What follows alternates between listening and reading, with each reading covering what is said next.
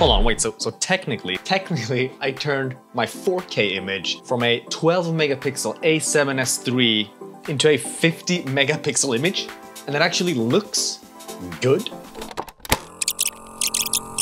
Let me know if this has ever happened to you. You finished a video for a client. They love it, everyone's happy, but then as you deliver the final video files, the client says, "Oh, can you just send us some photos as well? That'd be great." Obviously, you start to panic. I didn't take any photos. Was I supposed to take photos?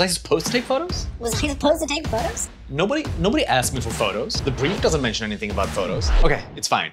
They didn't mention it. But now that they saw how awesome your video was, they just realized that, that'd be nice to have some photos of as well. So just export some stills straight out of the videos and send them over. Export some stills straight out of the video. Straight out of the video. Hold on, don't worry. Apparently, we live in an age of artificial intelligence and machine learning. So there are some pretty cool tools out there now to help us with situations like this. So let's see if an AI can help us upscale our embarrassingly tiny screen grabs into something more representable for the client to use.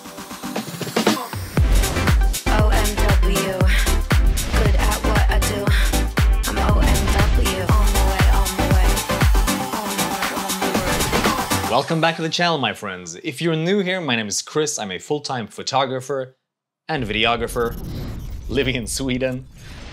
I was thinking about adding a YouTuber to the mix, but it's not really there yet. A couple of months ago, we were upscaling 1080p videos into 4K with artificial intelligence. Then just a few weeks ago, we upscaled a 4K video to 16K just so we could take a portrait and turn that into an extreme close-up of just one eye. Also with artificial intelligence, up here if you have not seen them yet. But today we're going to use AI to make our photographs larger. Larger, sharper, and just overall a little bit better. The software that I'm talking about is from the same developers that made that video enhanced software that I talked about in those two previous videos, Topaz Labs. After I bought their video enhancing software, I actually went ahead and bought all of their photo enhancing softwares as well. There is an affiliate link in the description if you want to try out any of these softwares and help out my channel at the same time. To be honest, when I bought these, I didn't really know what to use them for yet. I was just sort of swept up in how cool the technology was. But, I just had a feeling that it would probably end up being useful in some way in the future. Or maybe just fun to play around with. And then, literally just a few days after I picked these up, that situation where a client asked me for photos after a video shoot that I mentioned in the beginning of this video actually happened. And thanks to these softwares, I was actually able to deliver images that not only would work for web purposes,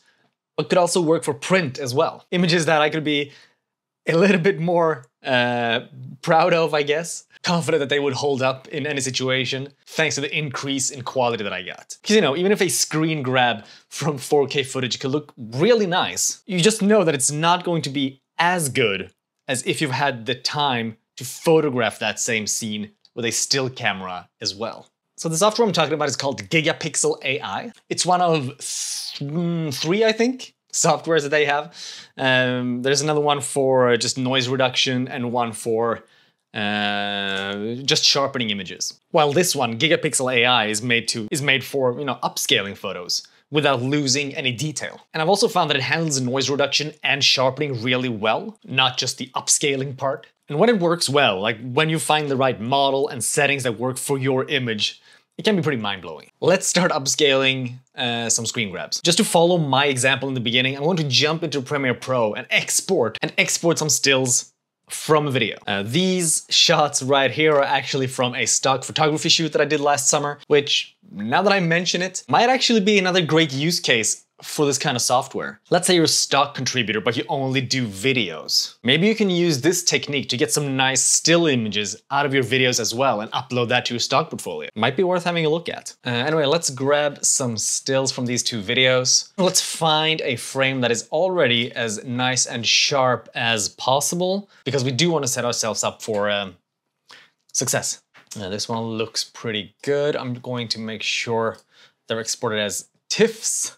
Hopefully giving us some extra quality and wiggle room compared to regular JPEGs. That's one. I'm just gonna grab maybe like one of these close-ups of his hand as well. That one looks pretty nice and sharp. I think that's enough. We got one image from each clip. All right, now I'm just going to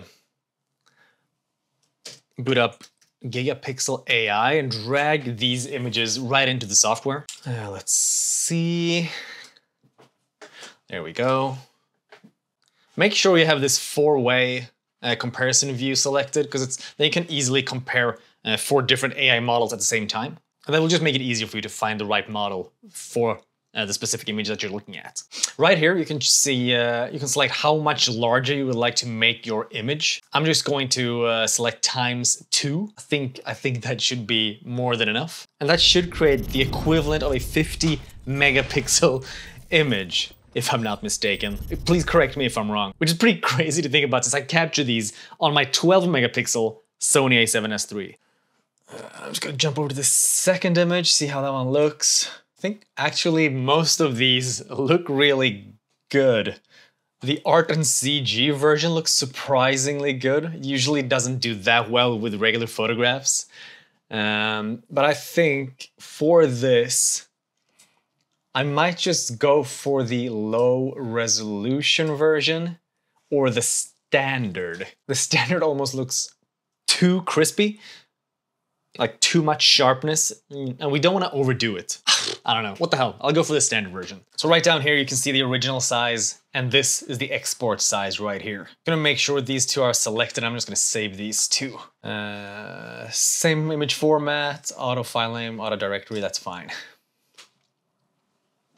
Now, while I export these two images, I just want to mention a few things that's good to keep in mind. Do play around with the different AI models and see if you can find one that really suits your image. And take it easy. Don't go too far with the sharpening, because that's just going to destroy your image instead. Same thing goes for size. Just make it large enough. Don't be sad when the software can't make your image the size of a football field. This software is here to give you that extra, nudge towards a better end result. Now, before I end this video, I'm just going to open both of these up in Photoshop, just so we can compare the before and afters.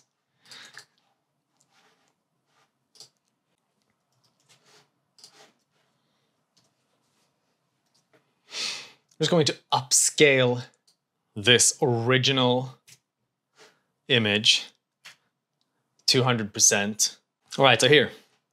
This is the original image, upscale 200%, just in Photoshop. And right here is the AI version. And as you can see, it's a lot sharper, it's really crispy, it has less noise, and I think it looks fantastic. Let's just have a look at the portrait shot as well. You can see the size difference when I just throw in the original on top of the upscaled version. But I'm just going to upscale the original so we get the same size here. Zoom in to 100%. As you can see, the original is pretty blurry.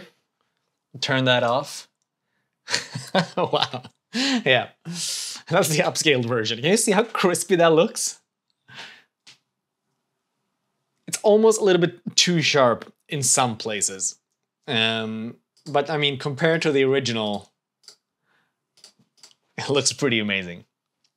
And definitely usable. I could probably print this on a magazine page now. I mean, it definitely made my screen grabs look better. And in the future, I think there's a good chance that I might pick out my favorite moments from stock footage I film, upload those images to my portfolio as well. I mean, if there's a great moment in there that I did not capture with a stills camera. And that's just amazing. I haven't had that kind of confidence since I was shooting with a Red Epic camera. And yeah, I think this is a good place to end this video. As I said, if you want to check out this software for yourself, give it a try. There is an affiliate link in the description. And after seeing my previous videos, Topaz Labs actually hooked me up with a promo code for 15%, so that's down there in the description as well, if you decide that you want to purchase the software after you've tried it out. I really hope you found this video useful in some way. If you thought it was interesting or just fun to watch, please leave a like on the video. It is the very best way to help out me, help the channel grow, and it's also a good way for you to let YouTube know what kind of content you enjoy. Take care of yourself, and I'll see you in the next video. Bye bye. And it actually looks good. And it actually looks good. And it actually looks good. And it actually looks good. And it actually looks Good? Good? Acting.